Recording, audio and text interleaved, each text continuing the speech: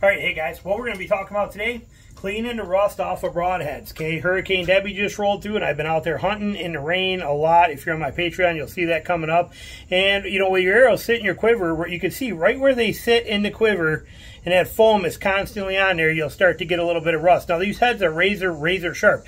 We are still going to resharpen them up, but we're going to get this rust off of there before we sharpen them, touch them up. Tomorrow is the opening day of the WMAs on the season, and we are ready to get out there and get after it. And we're going to meet up with James tomorrow morning at 6 a.m., which means I'm going to get like 1 hour of sleep tonight and then hook the boat up and head on over there for a long drive and get over there to do some hunting for the day. So, but I want to touch these up. Like I said, they're razor sharp, but we want to clean them up. So how are we going to do this here? So what we're going to do is we're going to take steel brush right here, and we're going to put it on here, and you can see the rust that's on there right there. You can see that. We're going to set that on a flat surface. So we put this here. I think I got this where I can move you around a little bit here. Hold on. And it should have you loose enough where I can. Let me get this set. Sorry. Okay, what we're going to do is put this on a flat surface so that I don't get cut like this. And we're going to take that off there. Okay, we're going to do a good job of getting that rust off like this. Okay, it takes that down. We're just got a little staining left, which you may not get rid of all of it. Again, remember, I'm down here. Not only is it, you know, humid down here all the time, but I'm also only, you know, as a crow flies, you know, 40 miles, 45 miles inland from the ocean, and you get a lot of that salt spray and salt in the air that makes a difference. And so there's things you got to consider in here, you know. But so we're going to tone that down as best we can with the steel wool. Or I mean with the wire brush, try and get some of that off. There's one. And just do what we can. But like I said, you might still get some staining. I don't care about the staining. I just don't want the rust build up on there. So we're using a wire brush. Take that surface rust off there. Then we're going to hit it on the sander. Every household in America needs to have a belt sander, and it needs to have a grinder, you know, like a buffer and grinder. It's kind of mandatory, in my opinion, that every house should have one of them. It's probably one of the most used tools I ever use are both of those. So there we go. We got that set as best we can. You can see now it's just some staining on there.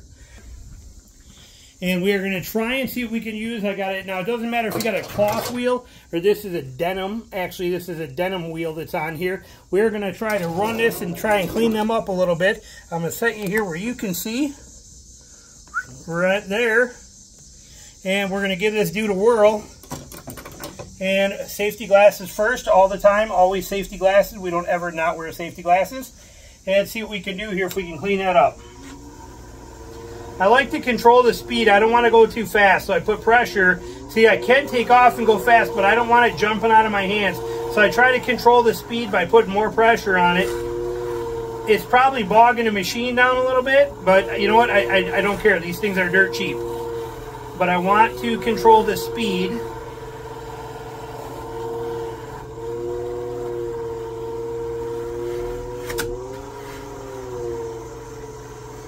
Because we are, again, dealing with sharp broadheads. So I don't want it getting away from me. So I keep pressure on there to control that speed, keep it from going too fast and getting out of hand like that. And there we go. So we still got a little staining left on there that's never going to come off. It just is what it is. It's not going to come off. We're doing the same thing on these ones. Again, I don't want it going that fast. I do not want that much speed in this thing. Too hard to control it.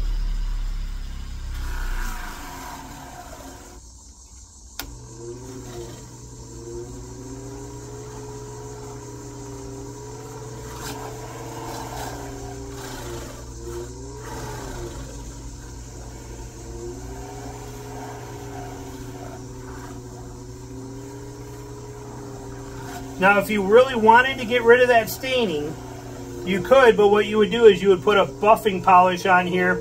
I'll show you in 1 second here.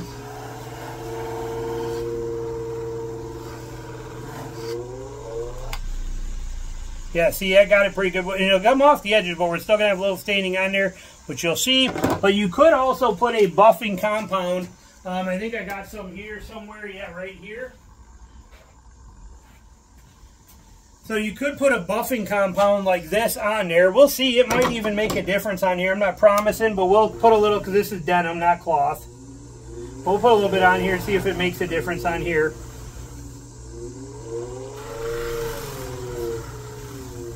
And I could also do this with my belt too. Oh, where's my arrow that needed it still? That one right there. So as you can see though, most of the work's done with the steel wool. Or I mean the wire brush.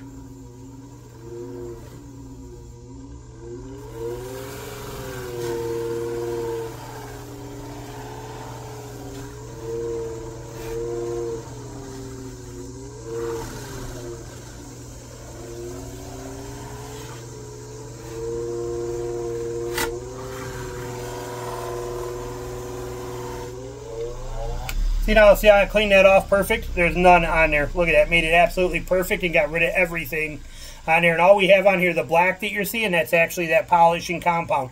So we could take it all back to perfect with that. And you know what? Might as well. While we're here, might as well just do it. So we'll just do that to these two. It ain't going to hurt nothing to do it. But like I said, that staining doesn't hurt anything at all. There's no issues with that staining on there whatsoever.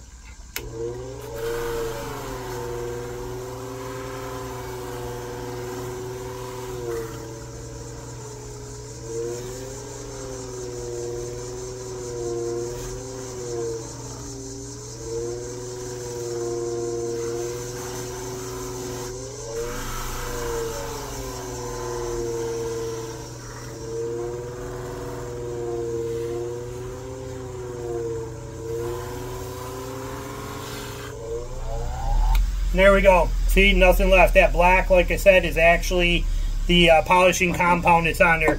So polishing compound works fine too, like that if you want to use it. Way too fast.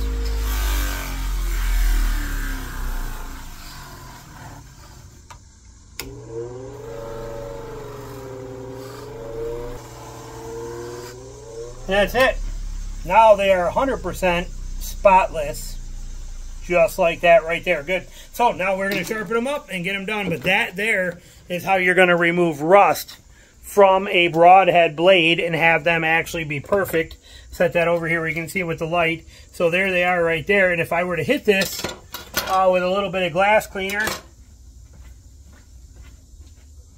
just to be able to clean those up and take that stuff off of there so you can see them better. We do that. We got a rag right here. We'll use this. Now be careful, still sharp heads. Okay, but we take that black stuff off of there.